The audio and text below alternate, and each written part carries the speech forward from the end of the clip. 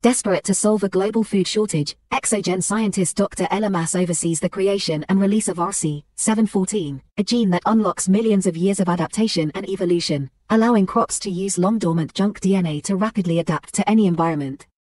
The world's food supply grows aggressively, occupying every inch of Earth, no matter how inhospitable. World hunger is averted. Humanity flourishes. RC714 is digested, absorbed and passed on.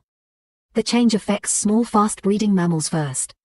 They multiply with the same aggressive speed as the ExoGen plants, but an insatiable hunger drives them to violence.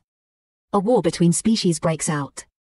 When RC714 reaches humanity, along with every other large creature on the planet, civilization implodes.